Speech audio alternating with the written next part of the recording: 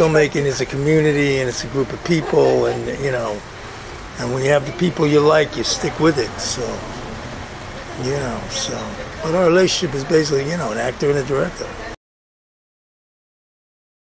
It's a fiction film, you know. So, I mean, the elements we start with are familiar. So Tommaso, who I see outside of myself, I see him outside of Willem.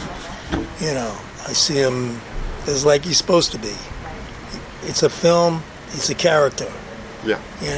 Whatever the similarities are to the people making a film, fine. But in the end, you have to create, that's what the movie is about. Is the creation of the illusion that a person exists that maybe he doesn't exist, in the physical world, but he exists in our world because he exists on the screen, and there he is, and the elements that we started with are elements that we're familiar with, but then,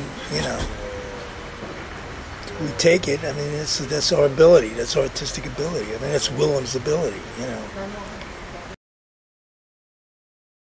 We were shooting documentaries, we were there, Willem was around. It was something I was thinking about doing, Okay. It was something we wanted to do easy before we did Siberia.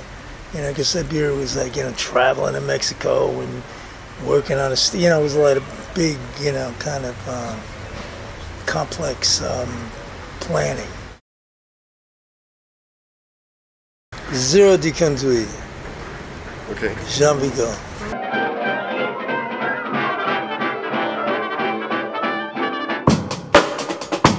He doesn't create something out of nothing. He's going to do that next.